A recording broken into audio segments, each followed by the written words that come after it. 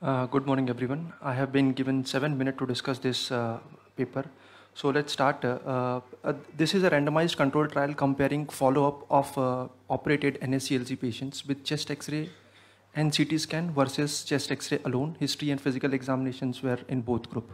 So what is the concept? Why do we need a follow-up? It is to detect recurrence in an earlier stage so that it can be salvaged, and detect a second primary so that it can be cured. If we go in historical evidences, this is a paper published in 2013. This has seen seven most important papers with significant number of patients, and they found that the local recurrence alone ranges from around 8 to 15% in a operated NSCLC patient. And obviously, as the stage advances, percentage of local recurrence also increases. This is a paper published in 2015 from MSKCC, which says that in stage 3A, around more than 50% of patients will develop recurrence. 85% were distant, so only 15% of patients had a local recurrence. Whereas in early stage, 20% will develop recurrence, out of which 25%, around 25 to 26% are local.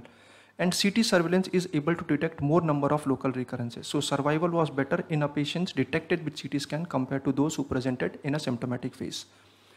This is another article which tried to personalize follow-up. To me, this looks like a little bit ahead of time to implement.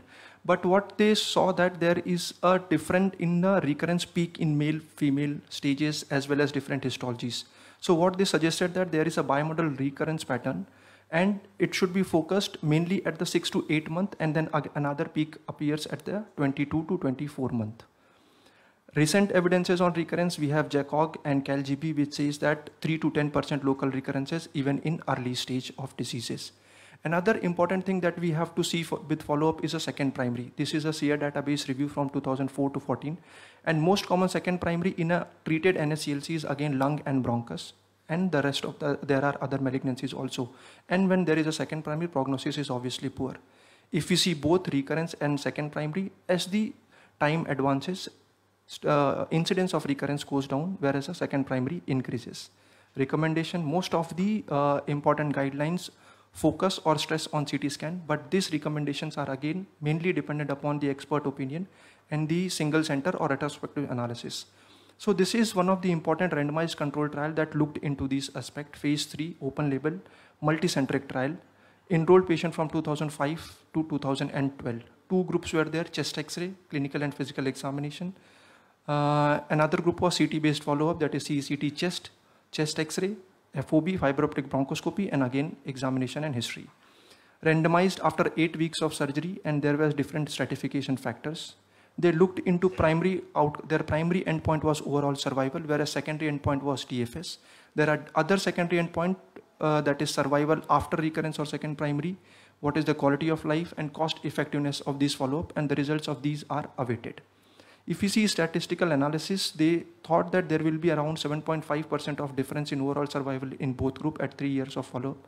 Estimated 3-year OS they calculated will be around 40% in minimal follow-up group, but this was changed because most of the patients were in earlier stage, and then they changed this 40% to 68%. They expected that to be 68%. It was intention to treat analysis. 1,775 patients enrolled equally in both groups. Most of the patient characteristics were well matched. If we see intention to treat analysis, OS and DFS, that is overall survival and disease-free survival, did not differ at all in both groups, CT scan or minimal follow-up group. Even per protocol basis, there was no difference in OS or DFS. If you see a result into a little bit in depth, then what they said that in a CT scan group, 32% of patients developed recurrence, whereas and 56% were symptomatic. Whereas in chest X-ray, there were 27% recurrences, and most of them were symptomatic, that is 82.5. So what they said that in CT scan we are able to diagnose more of asymptomatic recurrences. CT scan surgery could be implemented in 10.3% of recurrences, whereas radical therapy for second primary was 29%, which was significantly higher compared to those seen in the chest X-ray group. But obviously there was no difference in OS or DFS. So what they suggested that in CT scan group, there is a higher proportion of asymptomatic recurrences, higher proportion of second primaries, and they can be salvaged also because they presented in an earlier stage. but they were not powered enough to show overall survival difference.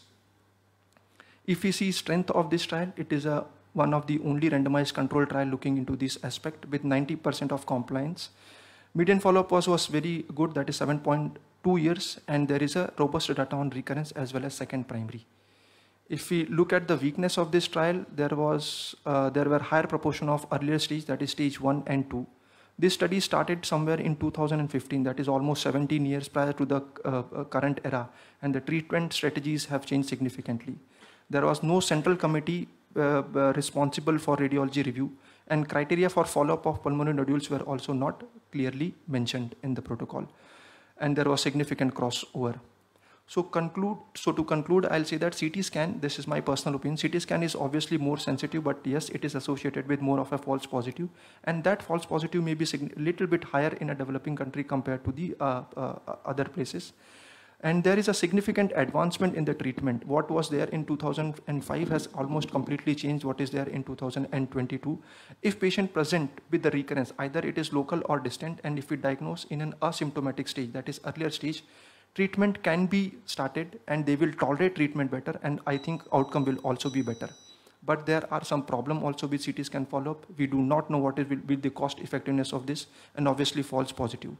To implement it in our country, I think we need more robust evidence. Thank you.